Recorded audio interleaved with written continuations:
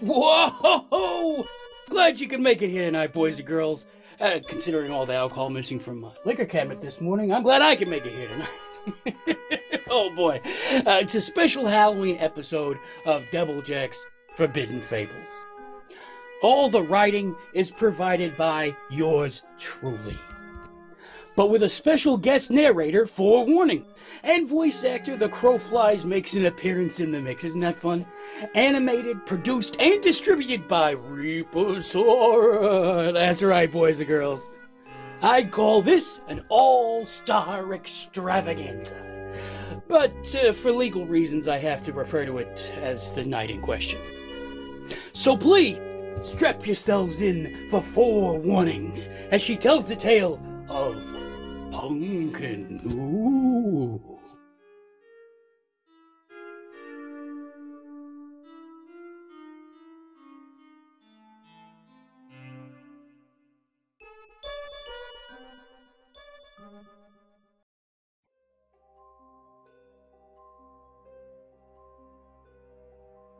Once upon a time, there was a young girl named Pamela Price, but everyone just called her Punkin.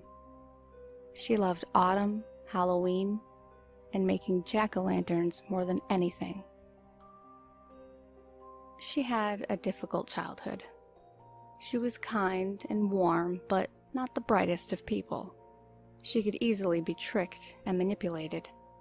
From giving up her lunch money to feed starving puppies, when it actually bought the other kids some candy, to being the subject of some pretty embarrassing pranks, Punkin had a lot of bad days. Her mom had bought her a toy scarecrow doll with a pumpkin head. It bore a large, caring smile that would immediately make Pam feel better. She named the doll Jack, of course. She would often come home from school with tears and cuddle up with Jack for an hour or so until she felt better. She was sure that Jack took all of her sorrow away. The worst event of her childhood happened when she was 14, when her uncle had almost molested her. He had tricked her into a bedroom as he was babysitting her and conned Punkin into taking her dress off.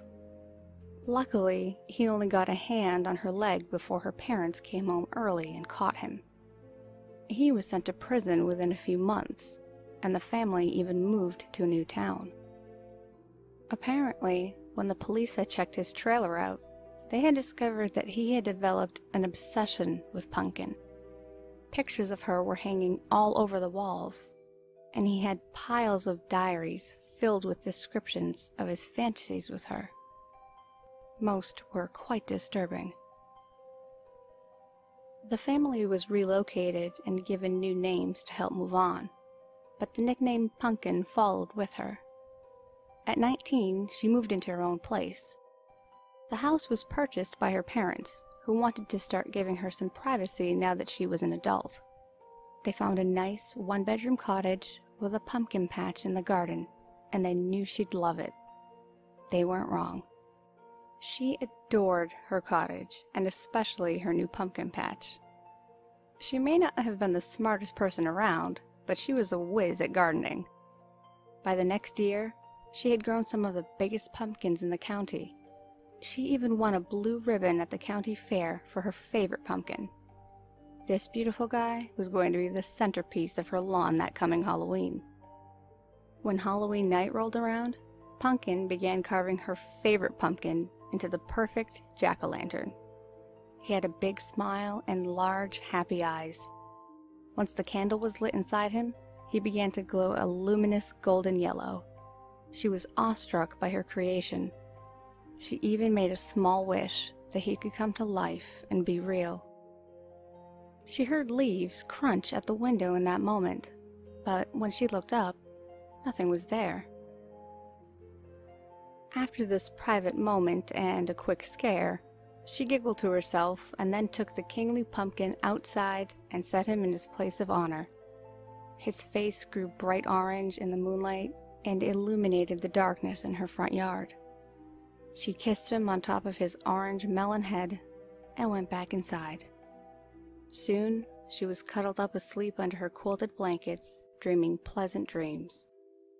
It was probably hours later when she was awoken by a hard knock at her front door. The knock shocked her from her deep rest, and even made her a little nervous. It was far too late at night for trick-or-treaters, after all. It was just past midnight. Plus, the knock was hard and heavy, not the knock of a child. The only light in her house was the moonlight pouring through her windows. She flicked at her bedroom light switch, but the power was apparently out. She lit a spare candle that she hadn't used for her jack-o'-lantern, and then made her way cautiously to the door. Halfway there, she heard another loud knock. It jarred her, and she began to shake. "Who is it?" she yelled. "I'm Jack, the pumpkin you wish to life," It spoke back. She was suddenly excited, though also stunned. She couldn't believe her beloved pumpkin was really alive and that her wish had come true. She rushed to the door and opened it.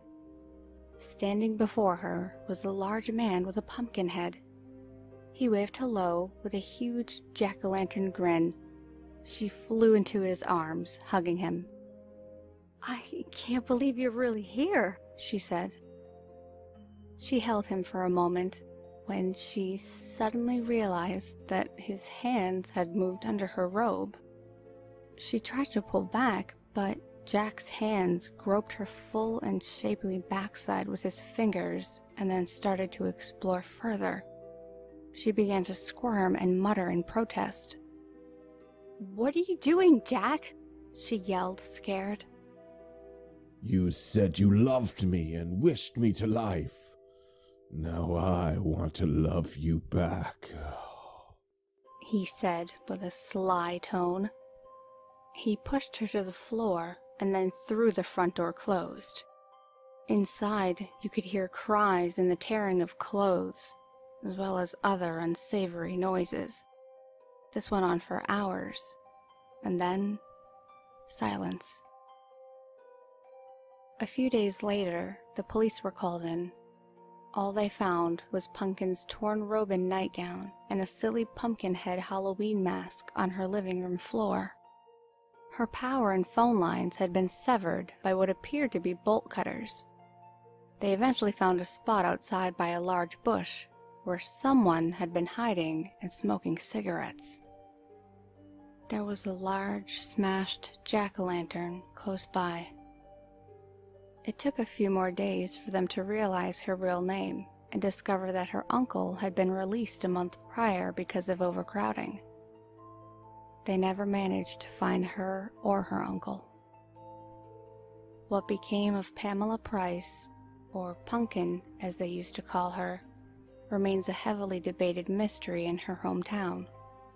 The kids even crafted a song about her that they still sing around every Halloween. Pamela, Pamela, fell in love with a gourd. Pamela, Pamela, what an odd accord. Pamela, Pamela, the jack-o'-lanterns did catch. Pamela, Pamela, now you're just another pumpkin in the patch. And they all lived happily ever after. Happy Halloween!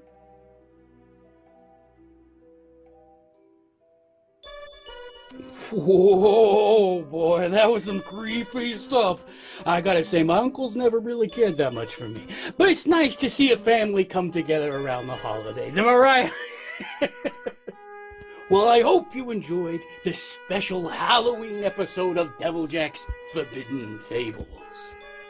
You know, this story's really got me in the Halloween spirit. I think I'll go carve some pumpkins with the little ones.